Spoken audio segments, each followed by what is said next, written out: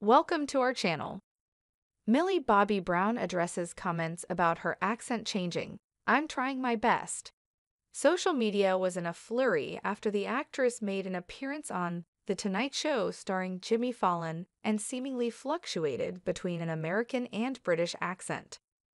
Millie Bobby Brown is not here for the comments about how her accent has changed, as she has spent more time in America. The Stranger Things star sat down for an interview with internet personality Max Belade and discussed the social media conversations surrounding the actress seemingly losing her British accent as she mostly lives in the United States now. "I'm an actor," Brown said. "I grew up in the public eye. I grew up in America.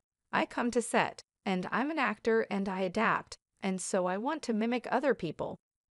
She explained the voices of the people she's around, like her fiancé Jake Bon Jovi, John Bon Jovi's son, can and do impact how she speaks.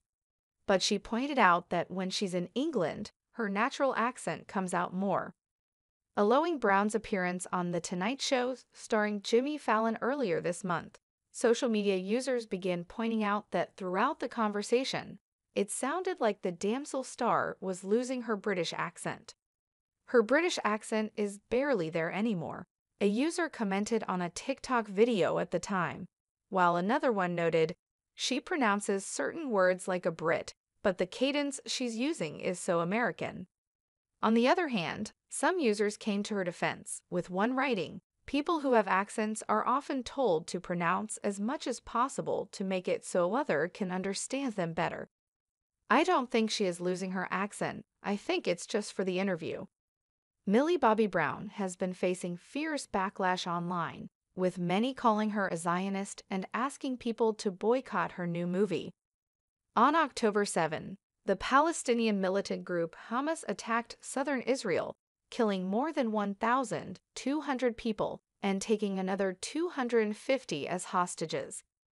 Israel declared war on Hamas, firing airstrikes into the neighboring Gaza Strip, where the group is based. Supplies of food, energy, fuel, and medicine into the area were suspended before a ground offensive was launched in late October. As of February 19, over 29,000 people in Gaza have been killed, the Associated Press reports, with a further 68,000 injured, according to the Gaza Health Ministry. Since Hamas launched the shock attack on Israel in October, several celebrities have faced backlash for speaking out about the conflict or for remaining tight-lipped. Brown, the Stranger Things actor, who stars in the Netflix movie Damsel, is yet to share a statement on the issue, which has left a lot of people unhappy. Many have taken her silence to mean she supports the atrocities that have unfolded in Gaza. When a new trailer for the film, premiering on the streaming platform on March 8, was posted by a variety of X accounts, formerly Twitter, people took to the comments to criticize Bobby Brown, accusing her of being a Zionist. A Zionist is someone supporting, belonging to, or relating to a political movement that had as its original aim the creation of a country for Jewish people, and that now supports the State of Israel, per the Cambridge Dictionary. People have taken to X to share their frustration with the actor. Newsweek contacted Bobby Brown's representatives via email Tuesday for comment. "Isn't it ironic when psycho pro-genocide actors play roles like rebels and heroes? These people rear the script and understand nothing.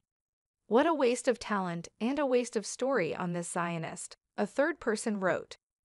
This post references the fact that Bobby Brown is friends with fellow Stranger Things actor Noah Schnapp.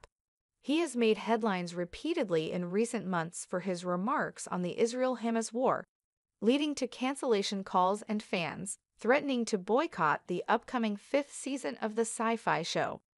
However, other people online have defended Bobby Brown. "You do realize nobody is obligated to participate in a boycott if they don't want to. I've bought a Starbucks sometime within the past few months because I was thirsty and wanted one. Does that make me a Zionist? Nope," one person posted.